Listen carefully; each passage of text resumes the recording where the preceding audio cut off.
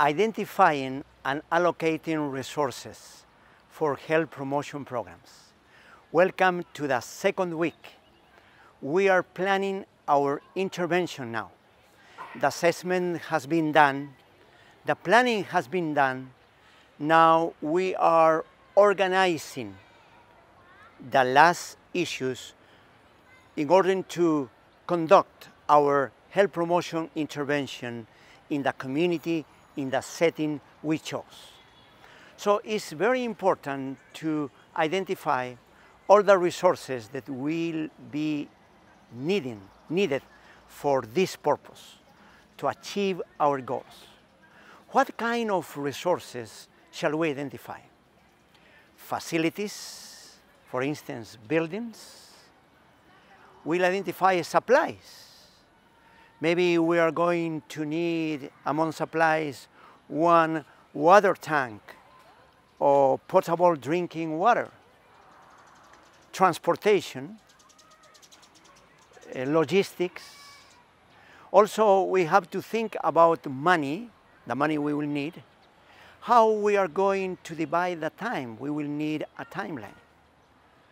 We will also need educational resources, such as pamphlets, canned resources, original resources, educational materials, all of that. And the most important resource is personnel, people. How we will organize people in committees, in departments. Are we going to have a list of tasks for each committee? All these issues is regarding to administration. So identifying and organizing financial resources, time resources, logistic resources, and material resources, and educational resources, this is called health administration, or this is called health management. Very important when we plan our intervention. So in this week, when you study your material in this online class, you will know all the details, how to put this in order to be successful. After you have finished identifying and organizing all these resources, one important tool is the executive timeline.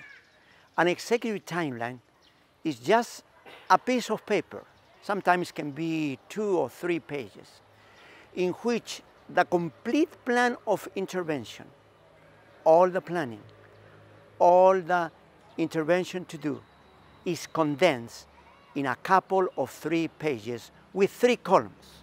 This is called executive timeline.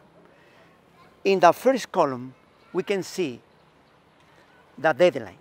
By this date, in the second column, this will be done, the activity that must be done at that deadline. And finally, a place for responsibility. Who will be in charge of making that activity possible by that date? That is an executive timeline, an instrument that can be used in order to condense all our planning intervention to go to the actual intervention. Enjoy this second week.